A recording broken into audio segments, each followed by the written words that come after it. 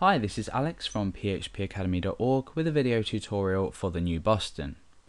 In this video we're going to look at the jQuery change event handler. Now in previous parts of the tutorial set we've looked at using the click event handler, for example. However, if we have elements on a page such as a drop down list, you'll want to use the change event handler to actually allow this event to take place, or the function inside of this event to take place when a new value has been selected, for example. So the first thing I'm going to do is go ahead and build a drop down list. So I'm going to use the select element and I'm going to give this an ID of list. Now inside of here I want to choose some options that will be displayed in the list, and I'm going to give each of them a value. So the first value is going to be 1, and I'll just write 1 in here, which is the text displayed to the user. This is the value that's returned. I'll then go ahead and just copy and paste this down and change these values. So we've got 1, 2 and 3, and we'll just change these accordingly. So let's go over to our page and refresh. You can see we've now got a drop down box with 1, 2 and 3. Okay, so what we want to do now is create a page, a JavaScript page that we can include, that's going to include the event handler for when this list changes, i.e. when someone clicks the drop down list and then selects a new value. So whenever they click on a new value here, that's classed as the element changing. So let's go ahead and create our new file. I'm going to place this inside my jQuery folder with jQuery.js, and I'm going to call this change.js. Okay, so now I'm going to need to include this change.js file on my page. So I'm going to say script type is equal to text/JavaScript. The source is going to be js/change.js, and then I'll end the script there.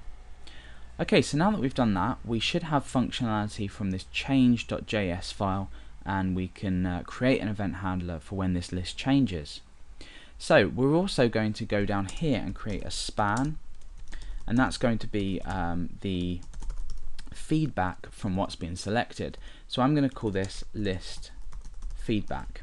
So inside this span we're going to create some text that lets the user know what they've selected from the list. Now this isn't just useful for relaying what the user selected. Obviously the user knows what they've selected, but let's say you wanted to show another drop down list when a user had selected a particular element in here, or a particular option from this list. We can do that as well. We're not going to be looking in this tutorial because I'm just demonstrating the event handler. However, it is a possibility, and you will see the methods that you can use to create this for yourself. So for now we're just displaying the feedback from the user. So let's go ahead and reference the list. That would be hash list. Now we need to create the event handler, and this is change. So it's the $ inside brackets. We textually represent or refer to this list using a hash. Then we say dot change, and we have parentheses here and then a semicolon. Inside of here we need to create a function with our block, which will then pull down, and we can start writing our code in here. Now let's go ahead and just alert something out, and that's going to be changed. Now what's going to happen is when we actually change the list option, so when we choose a different option in the list, we'll get an alert box to show that this has worked. It's important that we test that it has worked before we continue with the rest of our code. So I'm clicking on this but nothing's happening. However, when I select a different option from the list, you'll see that we get this alert box saying changed as we specified. So now that we know it works, we can actually retrieve the value from here and then relay it to the user. So I'm going to create a new var called list value, and that's going to be equal to, again we're referencing list up here, so we do exactly the same thing, hash list, and then dot val, which we've spoken about in some of the other parts of the tutorial. This here is going to retrieve the value here. Okay, so for each element, or for each option. Okay, so now that we've got this list value, we can then go ahead and actually relay this to the user. So inside of, by referencing another element, which is list feedback, we can say .html, and then we can insert the list value. So now when we've when jQuery has picked up on this change, we grab the current value and then we relay it back to the user using the HTML function, which will just put some a value inside this list feedback span. Okay, so let's go ahead and